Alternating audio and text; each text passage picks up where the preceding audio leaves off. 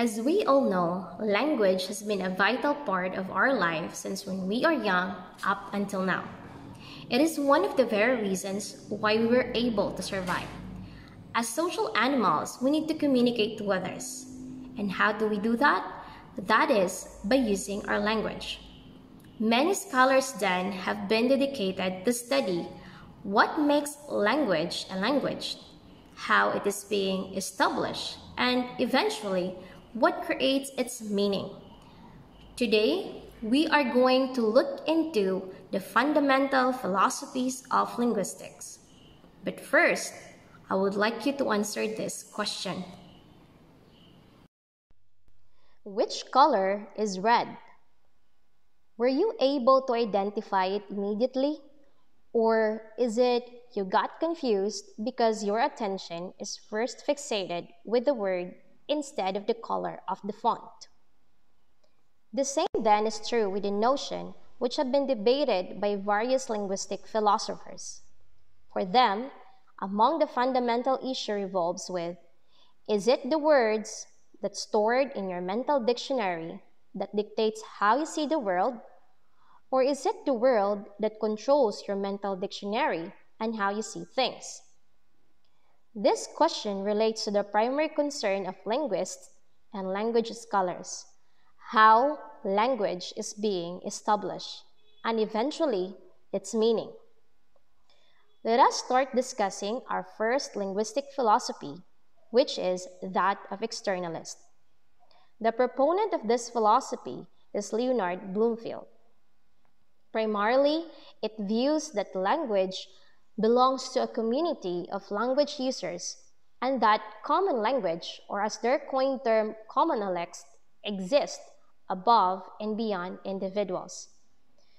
Thus, the meaning of a term is determined in whole or in part by factors external to the speaker. As Hilary Putnam puts it, meaning just ain't in the head. Instead, it is basically determined by what is external to language user through its natural physical environment, which in the end affects how language user perceives and understands the world. For example, in my undergraduate thesis, my study focuses on the translation of cultural specific elements that could be found in the Book of Psalms. In the source text, which is written in English, there is this line that says, "It is easier for a camel to go through the eye of a needle than for someone who is rich to enter the kingdom of God." As it was translated in Cebuano, it says, "Mas dali pa kay sa kamilyo nga mosulod sa buslot sa dagom kaysa dato nga mosulod sa gingharian sa Ginoo." But the thing about this translation is, needle in Jewish culture refers not to the dagom in Cebuano. Rather, it is the narrow door which is built by the shepherd so that when it is time to keep the herd, each of them could actually follow a straight line and they could line up one by one upon entering the area where they are kept safely during nighttime. So you see, in this context, needle, though translated literally as dagom, does not capture the actual meaning of the source culture, just because it is not existing in our environment. So if we are going to relate it to externalist perspective, for something to make sense and have meaning to a language user, it should exist in the environment where he or she is existing. The world then affects the mental dictionary of the user.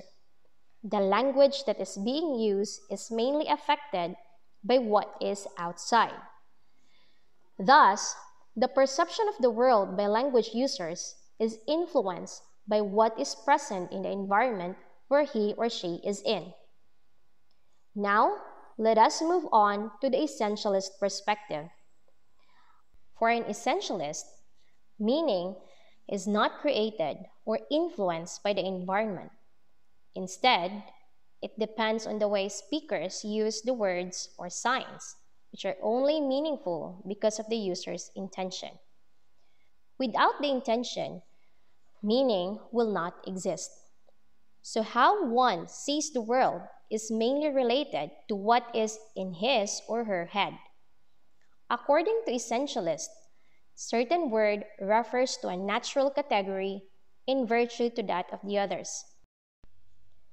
For example, if anything that has four legs are considered as dogs, but then goats and cats also have four legs, so what makes the concept of the word dog different from that of other animals that have four legs?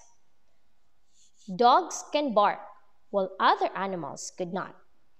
So technically, meaning exists because of the oppositions. For something to be meaningful, an opposite concept should also be there. And the last linguistic philosophy that we're going to tackle this morning is that of emergentist, which basically believes that language is primarily a cultural and social product, instead of believing with a preordained design or natural reason why language existed. Emergentists mainly emphasize that language arises due to the created restrictions of humans in order to achieve certain goal, communication, and socialization needs. Meaning then, according to essentialists, is socially and culturally constructed, and language will only be activated if there is a physical stimuli that provides contextualization.